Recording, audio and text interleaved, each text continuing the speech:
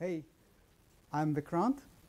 I'm a Python enthusiast, and currently I'm building a startup in Singapore, basically trying to build a product catalog manager and one of the largest global product repository. Product repository means product information for commerce. You might laugh that I'm trying to do something which Google gave up, but that's it. Okay, before continuing this, you have read what I have wrote, the article details, right? That how I got into machine learning and what was the reason. So I thought that I will share my journey into machine learning with Python group here, right? So before starting machine learning, I think all of you are familiar with machine learning? No? Not really. Okay. So let's start with a very basic thing. Okay. If today I say you that I have a medicine which cures all diseases of this world, will you believe me? No. Huh?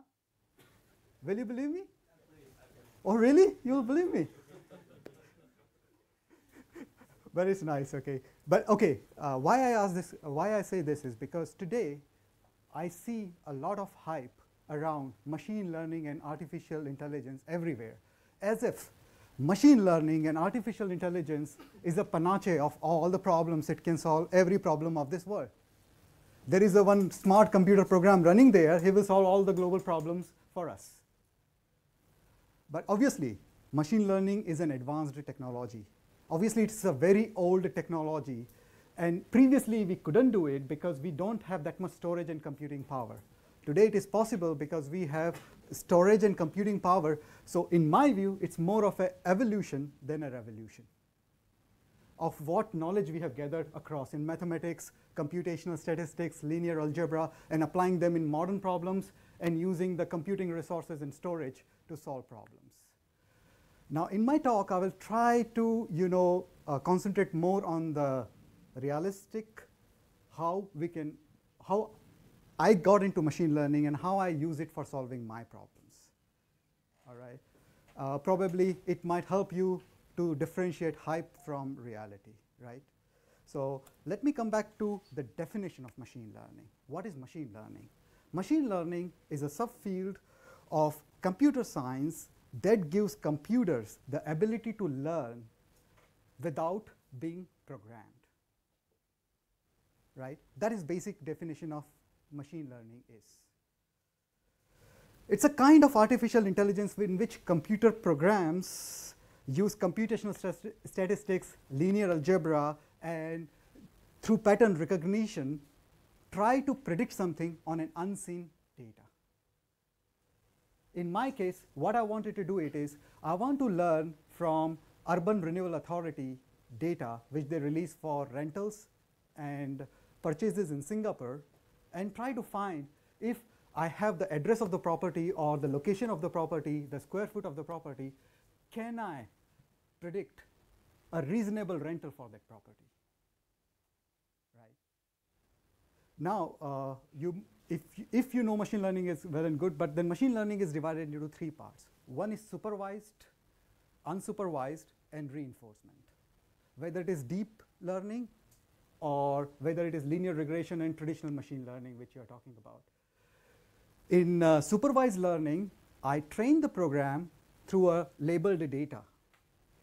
And then it predicts for unseen data based on the training I have provided in this one. That is supervised learning. And this is the most common form of learning. Even AlphaGo required supervised learning initially. Then later on, they incorporated reinforcement learning. In unsupervised learning, it's still an evolving field. So right now in unsupervised learning, if I don't have a historical labeled data, I try to predict still unseen data. It's mostly called clustering. It is mostly used for clustering. Then comes reinforcement learning. And reinforcement learning is quite hot these days. If you know, Google has been using it. And I think in past meetups, there was one person who presented on reinforcement learning to learn the stock strategies. So in this one, what I want is I provide a reward function, and then I train the program to optimize that reward function. And based on that, then it chooses the strategy.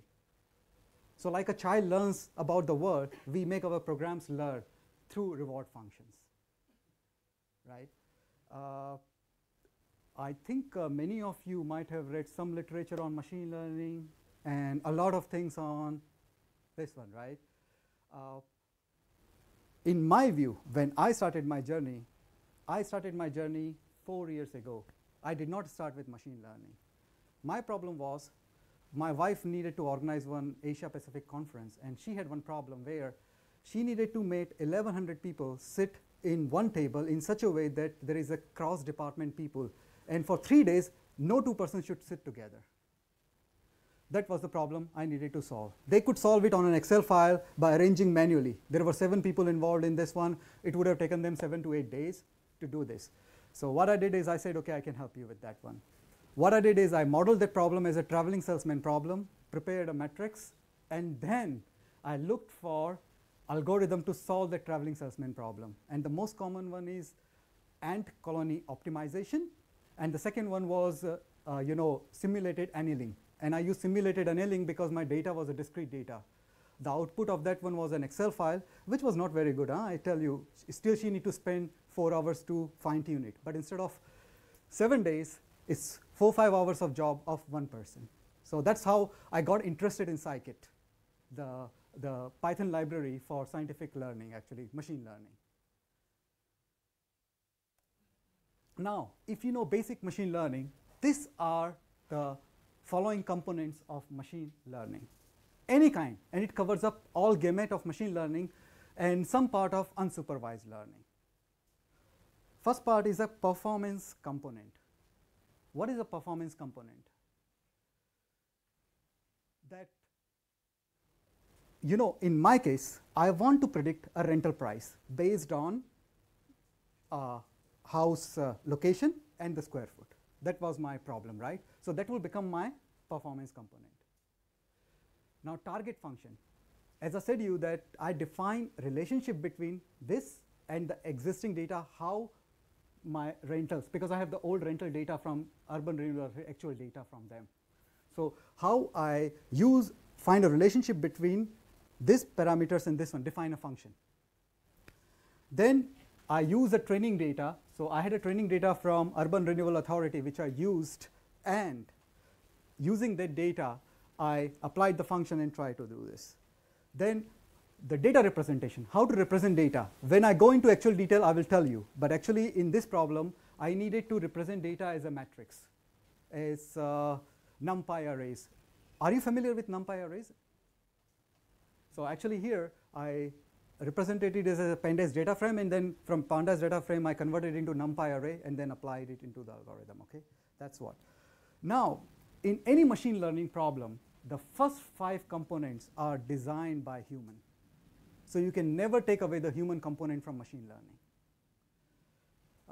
For AlphaGo, they needed 30 million sets of data and 7 months of work by 30 top-notch scientists just to prepare the first version. So it is a lot of work, actually. Hypothesis space, the last part, is the hypothesis space where I'm trying to predict. So like suppose in case of Google, they prepared a program to predict strategy for AlphaGo. The same program cannot be used for chess because it only solves those specific problem of hypothesis space. Okay, so this was basically a brief introduction of machine learning. Rather than going into more theoretical aspect, I will go more towards the practical aspect of how I did it, right? Now, my problem statement I have already told you that given a URA data, I just wanted to fiddle with it and try to find out what will be the rent for a house given a certain location and this one. But before coming to that, my question was, why Python? All right. So first, I will answer this question directly by going into.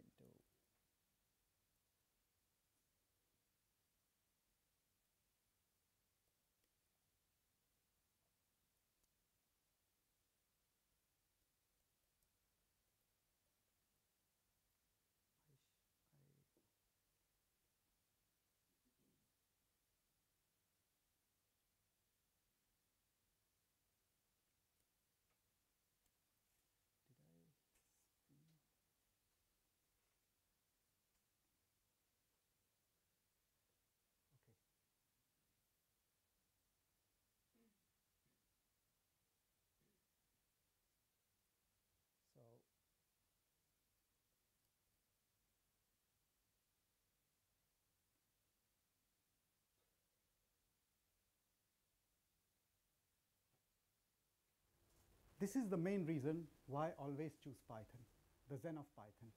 It fits my philosophy, it fits my brain. Not every library is exactly following it, but this is one of the reasons I say. I like beautiful is better than ugly, explicit is better than implicit, and I think all of you are aware, the people who work with Python should be aware of this Zen of Python. This is one reason. The second reason I choose is there were very excellent data science libraries in Python, especially for data manipulation, like Pandas, scikit-learn, and then they launched TensorFlow and Keras. Initially, when I started, TensorFlow I didn't know. I did not know all of this. I only knew scikit because I was looking for simulated annealing algorithm, and that's how I started with it.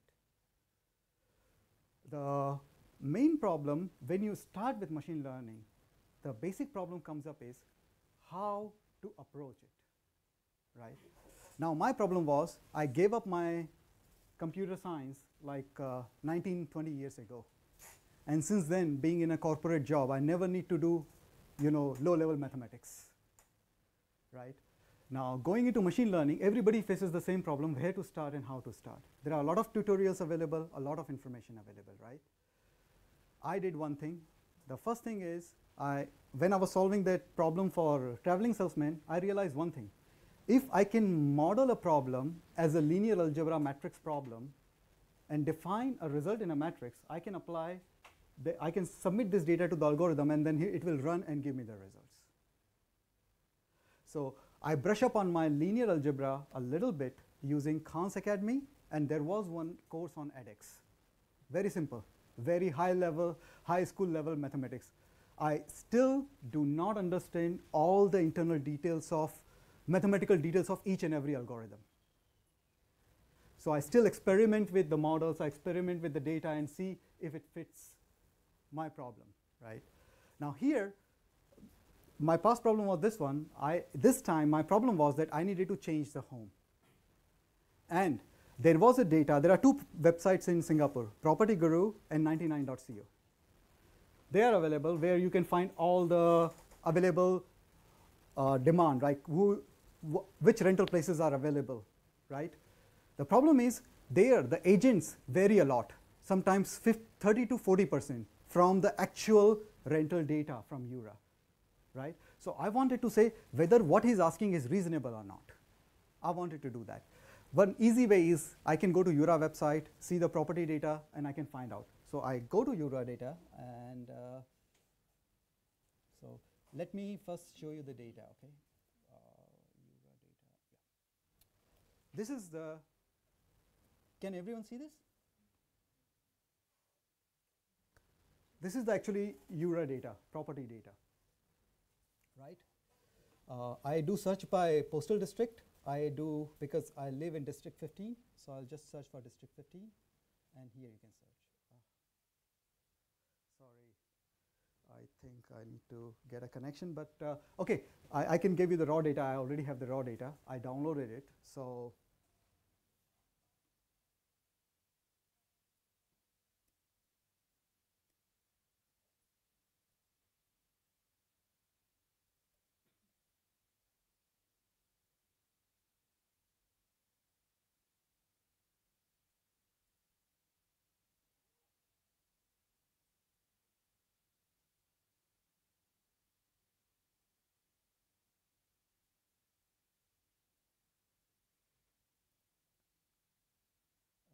Yeah, this is the one. So actually, this is the data. You get from the URA. What data you get is serial number, building project name, street name, postal district, type, number of bedroom, but for non-landed only. And since I was looking for landed property, I don't get this data. I just get NA in this data. If you explore the data, then monthly gross rental and floor area, square, and lease commencement date, right? So this is the data I get from URA, right? So the first is I explore the data, right? So for exploring the data, I will use Python's Pandas data toolkit. So here is the So import NumPy, import path, import math, import pandas, and sklearn. Sklearn is scikit-learn library of this one. What did I do here is just I have URA landed data set which I prepared, and I call it as testing data because I combine multiple files. Oh, yes, sure, please. Is okay?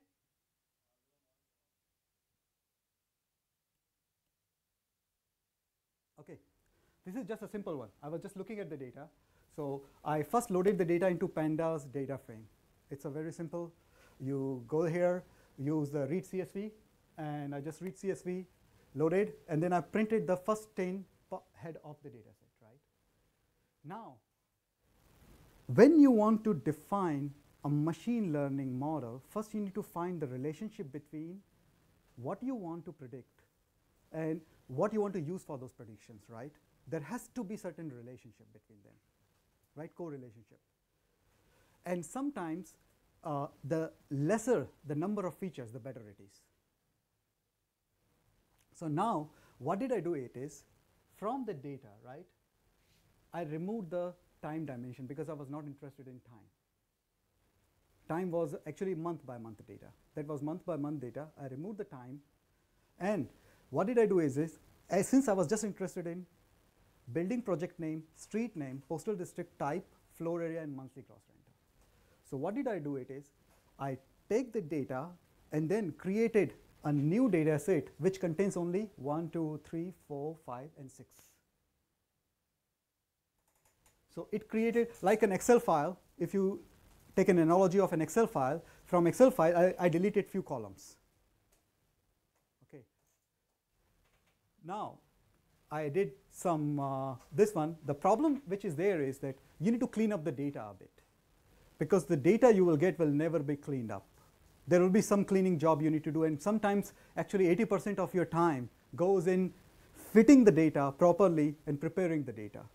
Only 20% of the time actually you spend on really testing with the algorithm and working with the algorithm, right?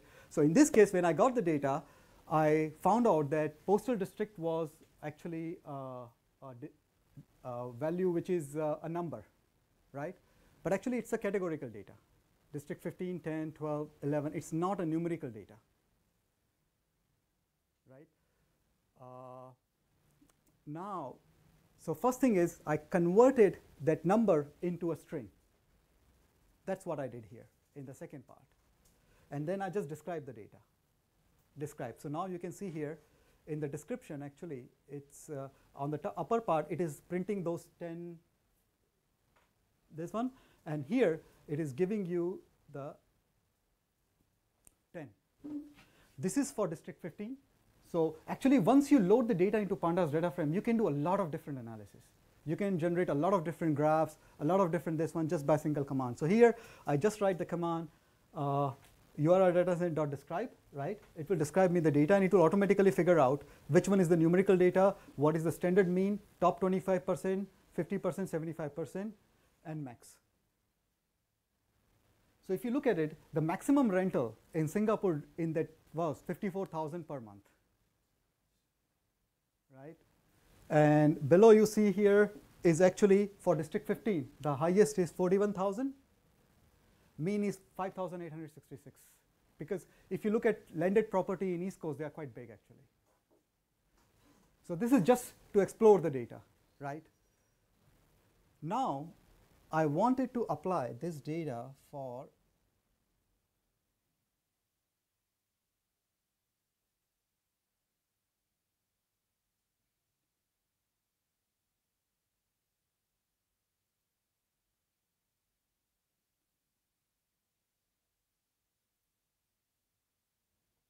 now, I have got the data, right? I have analyzed the data. Now I need to prepare the data for the machine learning algorithms which are provided by scikit-learn, right? Now, how many of you are aware of how machine learning works? Okay, not okay.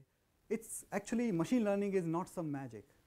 It's very simple actually, that you have a function fx, right? And this function has many, many variables, right?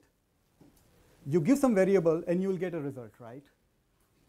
But the problem is, normally what you do it is, that function can capture only single plane, x and y or x, y, z.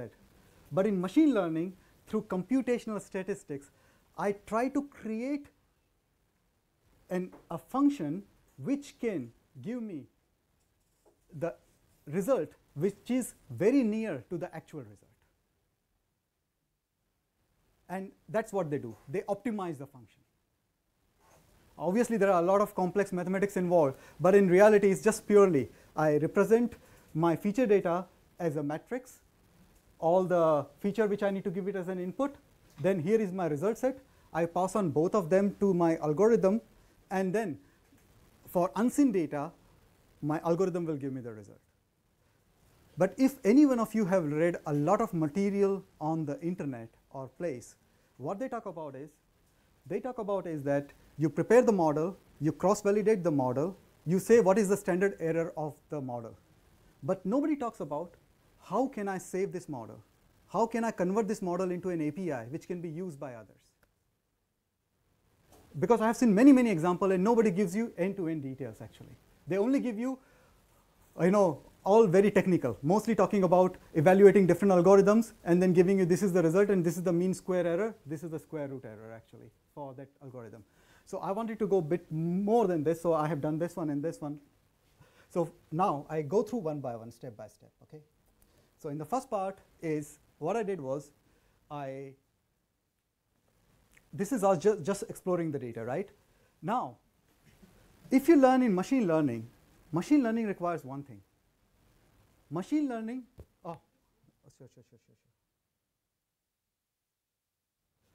Machine learning algorithms do not work with categorical data, right? This is the fundamental problem, right? I only have 6 columns in my file. How many I have? I only have 6 columns in my file, which represent which postal district it is, right? And even the square foot is not actually a correct thing, it's a range, right? So now my problem was, this is the categorical data, it is not acceptable for any of the machine learning algorithm. They need actually numerical data, right? For that, normally what you do it is, either you can write a separate program, to convert your categorical data into a numerical data.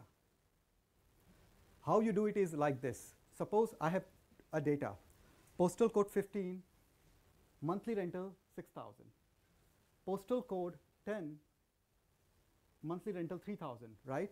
So this 15 and 12 will become columns, and for one, the value will become 0, and for where it is applicable will become 1. So this 2 value will become actually columnar data, right? And this is what you need to do. You can do it programmatically, or very good thing about pandas is it provides a very good function here. So what did I do? It is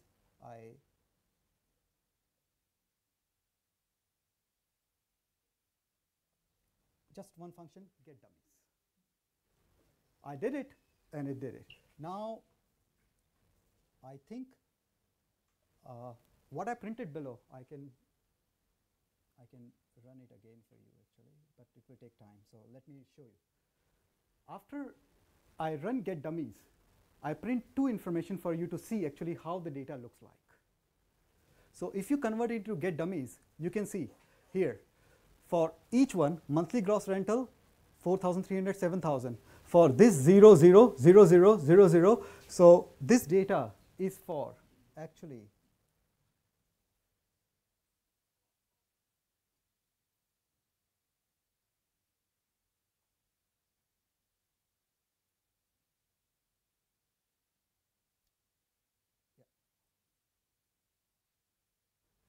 So this one, the second data, is actually 4,000 to 4,500 square feet. It's not 4,500 to 5,000 square feet because it's 0 here. It's only 1. So actually get dummies convert your categorical data into zeros and ones and zeros and ones and convert into numerical data. Just that's the step you need to do. And then it's very simple then after that. What did I do was,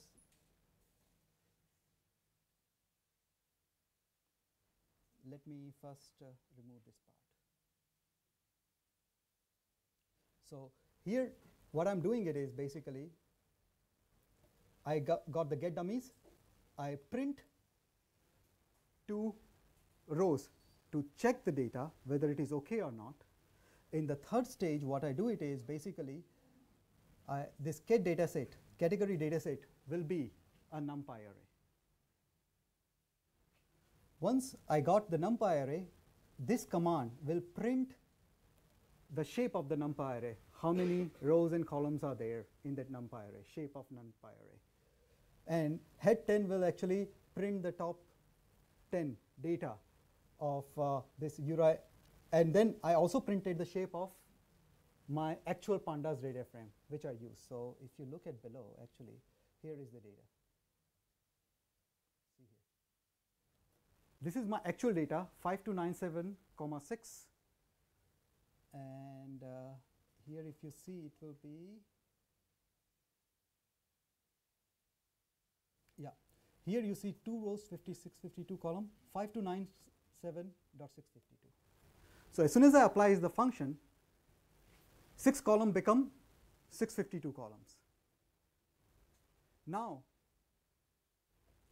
in 652 column, one set is the result set, which is basically actual monthly gross rental, right? So I need to remove this. So what I do it is, now, once I got the ket data set, I divide it into 2 parts, x and y. Given this value, this will be my result. So I divide it into 2 parts, my data set. Here it's just a NumPy array, and I just use the NumPy array facility to divide it into 2 parts. I will explain this a bit later. Okay, so this I commented out. Now, I simply, from sklearn, I imported this elastic net and random forest regressor.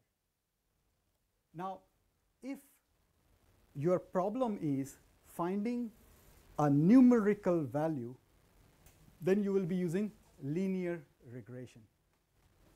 If your problem is classification, then you will not be using regression. You will be using clustering, k nearest neighbor, or this one. The very classical problem for classification would be in spam. You spam and not spam. So you classify your mails into 2 parts. Basically, that is a very classical classification problem. This is basically a regression problem, because I want to find a numerical value here. So for them, these are the 2 algorithms. Now what I wanted to do is basically, I wanted to check which algorithm is actually good for this set of data, which gives me least errors, and this one, right? I want to evaluate before going further into details, right? So what did I do it is, basically, I defined the models. Then what did I do it is, I used scikit-crosswell score. I score. So what this does it is basically it divides the data into 10 parts. 1 part result, 1 part test, and remaining part test and train data. So 9 parts I use for training, 1 part I use for testing. And then it does it again and again, again and again, again and again. I define all those parameters here. Cross-validation means what it does is, my data is 5,297, correct? It will divide this into 10 parts, right? Now, it will try to train the algorithm with the 9 parts and then test against predicting the 10th part. Now, the question comes up is, it chooses first 9 parts, then it chooses the 10th part. It automatically divides it. I don't need to do it manually. If I'm writing all the machine learning by myself, I will write all this manually. But since Python provides all those facilities and all those libraries, I don't need to write all those code. I just use crosswell function and run it. So if you see it, if I run it here, this is all the data, and now you see. Elastic net had average error 3388, means 3,388 Singapore dollar error on an average. Okay, here it comes with random forest 2095. So in your view, which one will be better? Random forest, right? And then what did I do it is, what did I do in the next part is, I don't go to the next part first. I said you that I set this standard scalar library. If you have 10 sets, right? Suppose you have an equation 2x plus y equal to some result, right? 2x plus y equal to some result, right? X is 500 and y is only 10. X is 500 and y is only 10.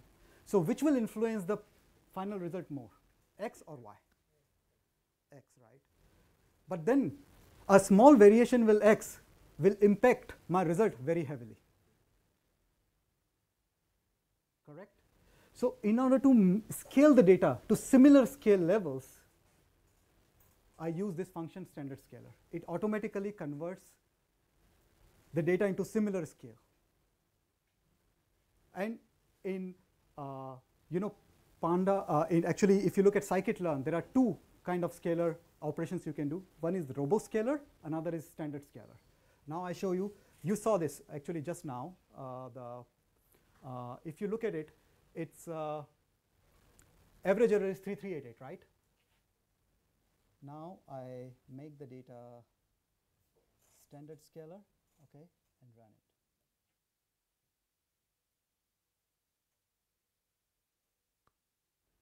You saw direct impact. My mean square error has reduced dramatically. This is how you need to do a lot of explorations and work to actually figure out which algorithm is best for me, okay? Now, okay, I have defined my algorithm, I have tested. Okay, I say my elastic net is also good, random forest is also good, right? Now the problem comes up is, I got the model. Now how can I use this model to predict my value, right? So here in scikit,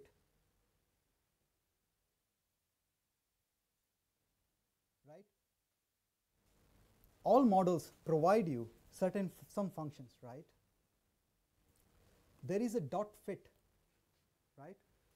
Dot fit is basically used for training my model. Okay?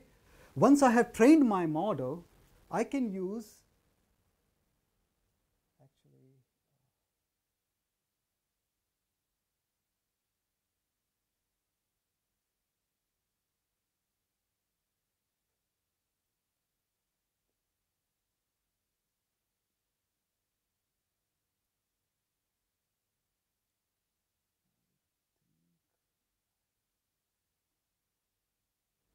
if you look at here, right? Let me show you this one in a bigger one, if you can see it. I can use model.predict to predict unseen value. And that is what I'm doing actually. So I take the URA data, I convert it into matrix, right? I do some transformation on the data, I run model.fit, and then with model.predict, I can actually predict it. But one thing you need to remember, whether you do model.predict or model.fit, in the old time, they can accept 1D array. They can accept 1D array. 1D array means what? Like suppose you got district 15 from the user as an input. In district 15, 1500 square feet is what will be the price? What you need to do internally is convert this into a NumPy array as a data on which you need to predict, and then it will predict actually. And here what I'm doing it basically is in the old version actually it could accept the 1D array. In the new version they don't accept 1D array. So actually, I need to just use the reshape, dot reshape, to give it the data. And actually, you can see currently the algorithm performs like this if you look at the data, actual data here. Actually, average error is this one. Actually, the original rental is 4,300. I make it bigger. You cannot see it actually from here.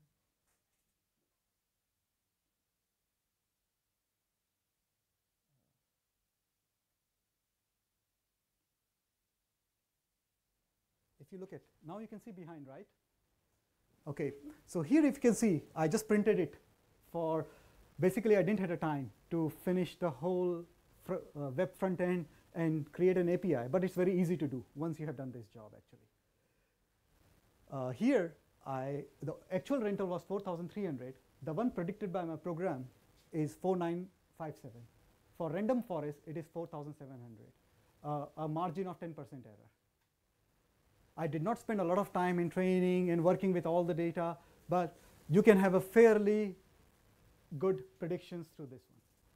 Now the problem comes up is, you have trained the data, all right? You have done this data. What you want to do is, you want to save this data, save this model, right? You have trained the model, you want to save this model, and then later on in another program, you just want to load the model, use it to predict, correct?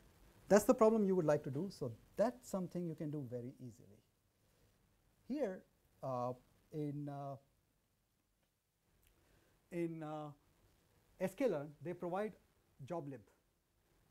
I just do one function, joblib.dump model1 elasticnet model, just give the name of the whatever model you want to save. So it will save 3 files. One is actually the model information and the respective training data which was used to train this model. It saves together inside this one on your disk. Then what I do it is, okay, I show you here, is actually here. Now, I just give one example where I'm loading the random forest model from the saved model, joblib.load, and then trying to predict using that model.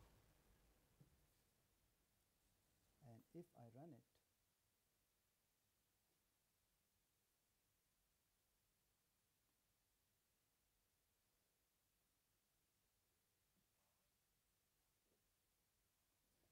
here is the value. The results are pretty quick. It doesn't need to go through training stage. So here you can see, and actually if you look at this result and the upper result is almost the same because it's the same model. I just loaded it, right? Now, what you can do it is, in your practical way, when you work with building such kind of machine learning programs, what you will do it is, you will take your data, train your model, save your model, and then you will expose it as a web service. In the web service, you only get the input you want from the user. Now, one problem comes up is, I had 6 data, right? I have 6 parts. You can take away the gross floor, the actual rental. So there are 5 parts, right? Postal code, and building name, and the street name, correct? And the square foot, correct? These are the 4 parameters, 5 parameters I have. Now users say, I only know district. In district, what will be the price? Right? If you want to solve this problem, how would you approach it? Can anybody answer? No. Actually, if you want to solve this problem, then actually your problem is another problem now. Because what you trained on is actually 5 features. You cannot get one feature and then predict. If you want to predict only on one feature, then you need to train your model on one feature. So actually, you will have 7 or 8 models behind, saved in your disk. Depending on the user query, you will invoke that specific model to predict. And this is something, basically, I learned it through trial and error, because I did not find any blog post or anything explaining this one. And this was just for fun, you know, it's for my own home. So I did not use it anywhere. This was just for my own personal interest I did it. Okay, this is done. Now, yes, please go ahead.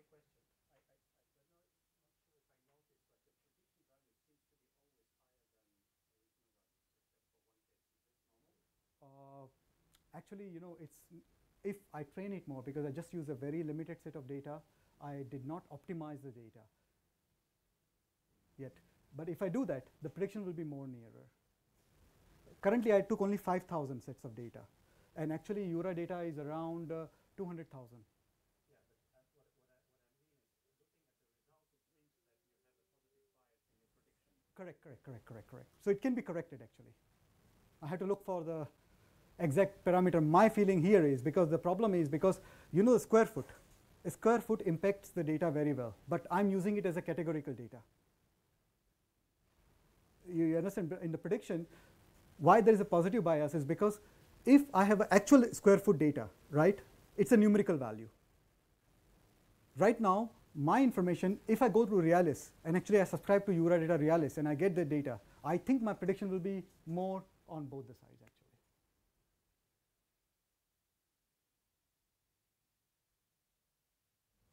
But you're right, there is mostly a positive bias, not negative bias. But if I change the training parameters, there was a negative bias. But then the MSE was higher. Mean square error was very high. So I change it to make it reasonably.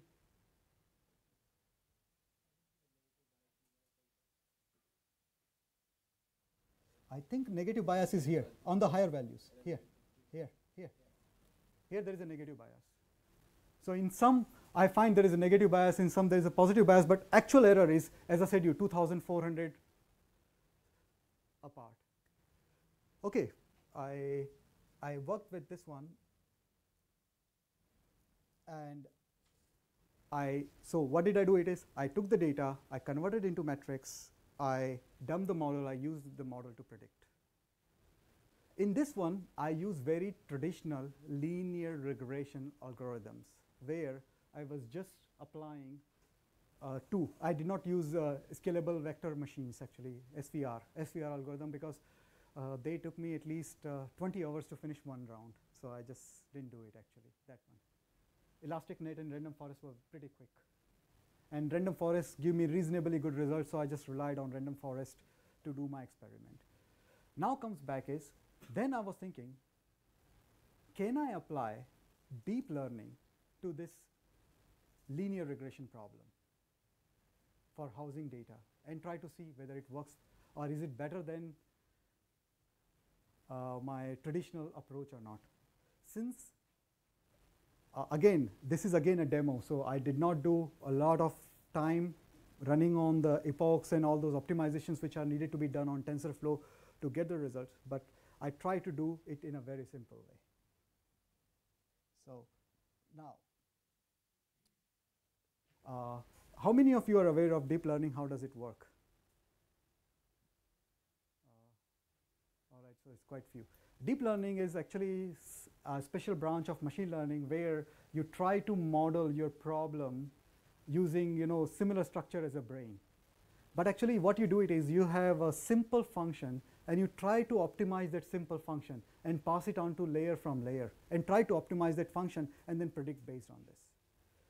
There is quite a lot of, still we don't have a very sound mathematical theory proving why deep learning works. We do have some proofs, some explanations, some details, but we still, in some areas, we don't understand how it works. Actually, why it works. Actually, the mathematical proof.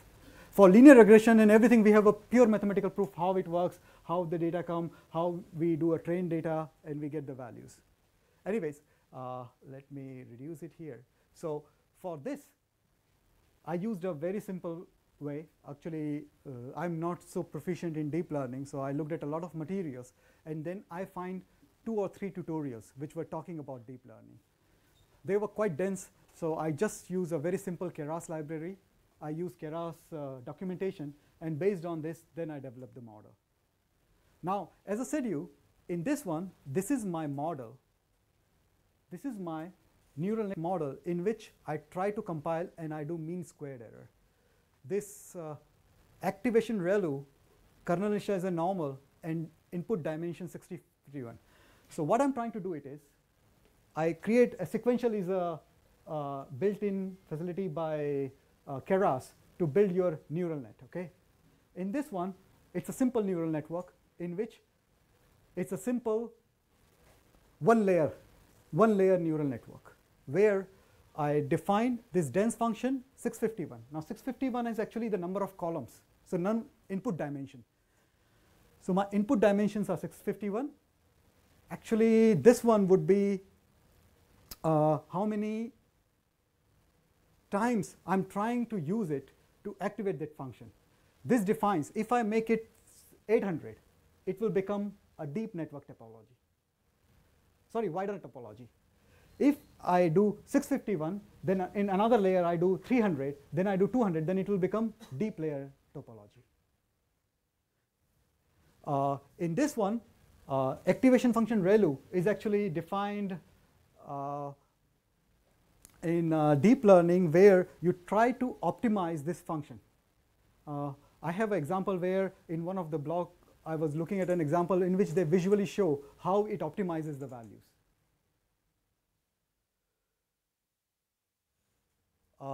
It tries to optimize the mean square error, and the optimizer it uses is ADAM. There is another optimizer which is called SGD, stochastic gradient descent. Obviously, I don't understand all the mathematics behind it, so you can consider me as just a user of this, but I experiment with both of them to try to find out which will do a better prediction. So here I define my model, baseline model.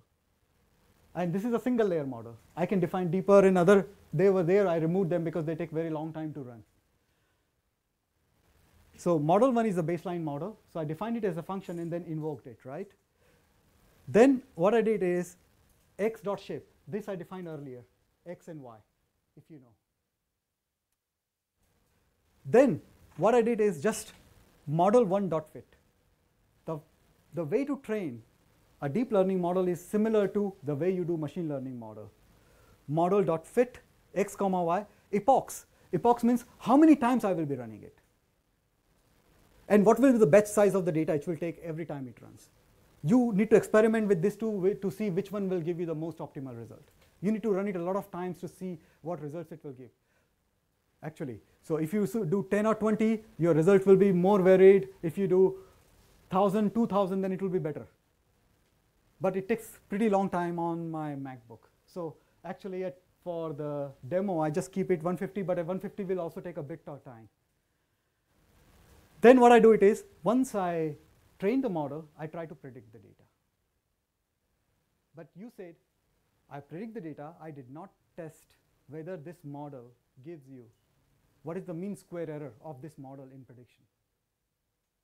Right? That's how you evaluate. So actually, your first stage will be to evaluate whether your model gives the lowest mean square error. And then you modify your neural net again and again to make sure that it gives you least MSE. In this one, if I just do it,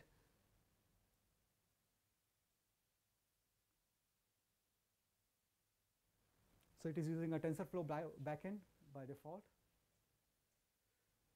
This is just printing the model details. This is the shape of the array, x and y.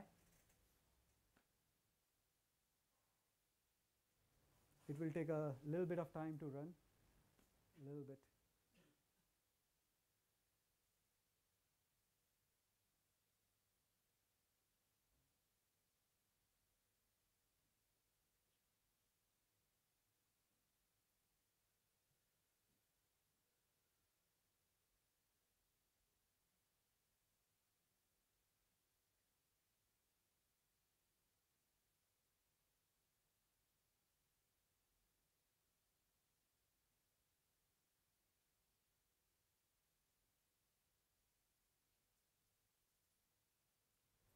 Did anybody of here tried using deep learning for linear regression? This was just my interest. This is the first time I also used, because majority of the deep learning examples were mostly related to RNN or recurrent neural networks or concurrent neural networks, talking about image recognition, working on ImageNet data. or mostly talking. There was not much examples on this part, using it for linear regression.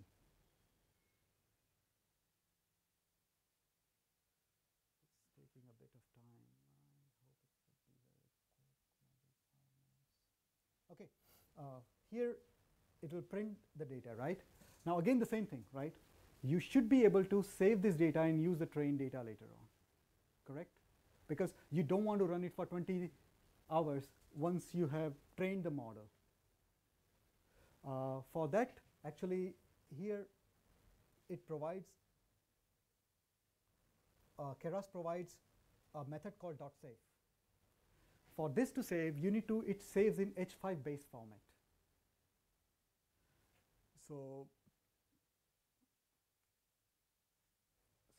this and deep network TensorFlow basic model 1.h5, and it will just store it.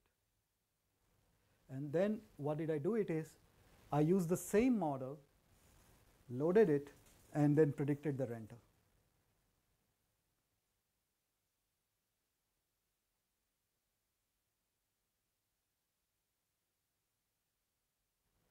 These are the results from using linear regression in deep learning.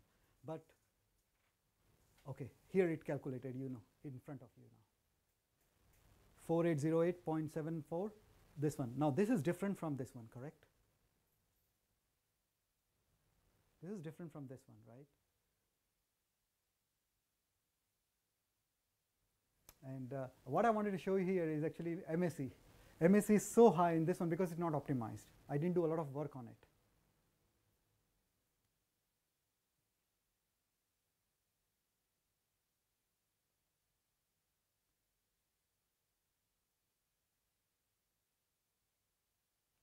Okay, in the meantime, let me see if it is. It will take a bit of time to run this one. Although here, if you look at this, now, how to evaluate a deep learning model, correct? For this, there is a function in Keras called Keras regressor. That is what precisely I'm using here, actually. Keras regressor, right? Now here, I change certain parameters to change, okay? I put epochs as 5, means only 5 times it will run. And every time the batch size will be 1000, so that it finishes quickly. Although it will give me a very large MSE.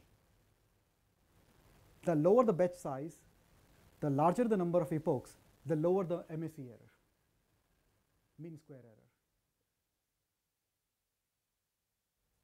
You can see the error. This is its MSE. And this is a standard deviation for using deep learning. And after experimenting a lot with all these algorithms, for me, I found out that if I take URA data, the best way, the best algorithm so far has been random forest. Very reliable, very predictable results. At least I understand why and how it is doing it. Now, here I save the data, right, upper side. Now I load this data and run it. You can see.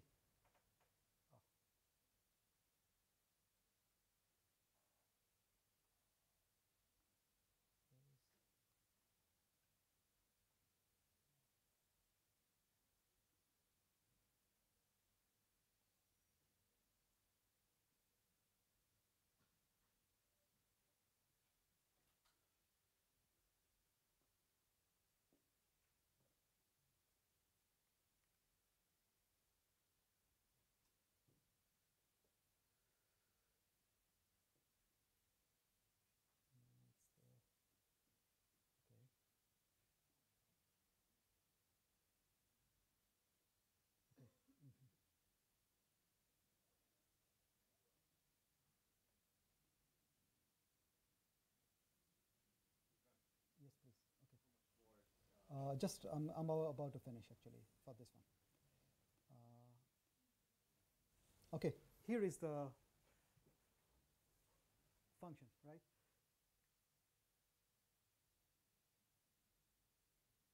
I think that is it. Yes. Now, in this data, you must have missed something. in this model, actually, you can't just take the URA data. Actually, you can combine URA data with the external data. If you know exactly the data, and you can get the data at a similar time scale as your actual data. Give you an example, which I was thinking when I was working with this problem was, if you look at the housing rental or housing purchase in Singapore, the rental market is not driven by Singapore locals, because here the property ownership percent is actually 87.9, which is pretty high for a developed country. So here the rental market is actually driven by either the PRs or the EPs or WP issued by the Singapore government, right? So if from MOM I can take the EP data, right, and use it to train my model, my rental predictions will be a bit more aligned, and we'll be able to predict based on how many number of issued pass, what will be the actual rental for that place. That's one. Second thing, purchase data in Singapore, property purchase is influenced by two factors. One is SIBOR, Singapore interbanking rate, which I can get the data, incorporate as one of the feature in this one, and then add this to my existing data as one of the columns, right? And then that becomes part of my machine learning.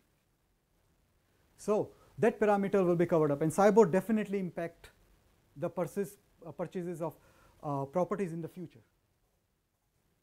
Because at present, if this month I change my SIBOR, or there is a minor variation in the SIBOR, 2 months later it will impact my property information. So, you know, actually the thing is, what I learned is that before coming into machine learning, the first thing you need to define it is the problem you want to solve. Then second, see what data is available for this problem for you to work with, right?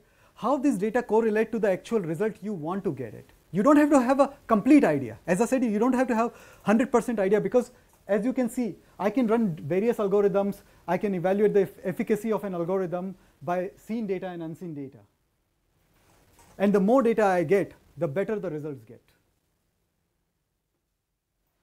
So I think this is it for my presentation, and this is what I wanted to cover up today. Hope you find it useful. Obviously, in my next, I will try to develop a web service based on it and a user interface.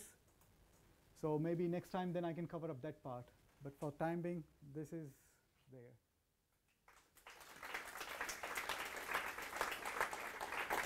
Any questions?